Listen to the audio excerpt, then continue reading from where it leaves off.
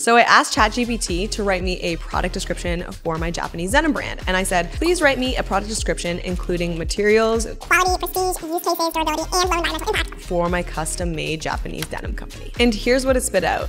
It was really, really great because it was informative, it was persuasive, and it was enticing, but my only thing was that this was kind of long for a product description. ChatGPT can actually go in and make edits to its responses, so I was like, okay, thanks for that. Yeah, please shorten it, make it bullet points, and also please include keywords that will help you rank in SEO. Like I want high-volume keywords with over 100,000 searches per month. And I also specified that I wanted low competition within these keywords. Okay, so this is perfect. I can now easily drop these into my product descriptions on my product pages. This could save you hours of time in writing, especially if you have a dropshipping business with tons of products, and it can also save you money in hiring a copywriter.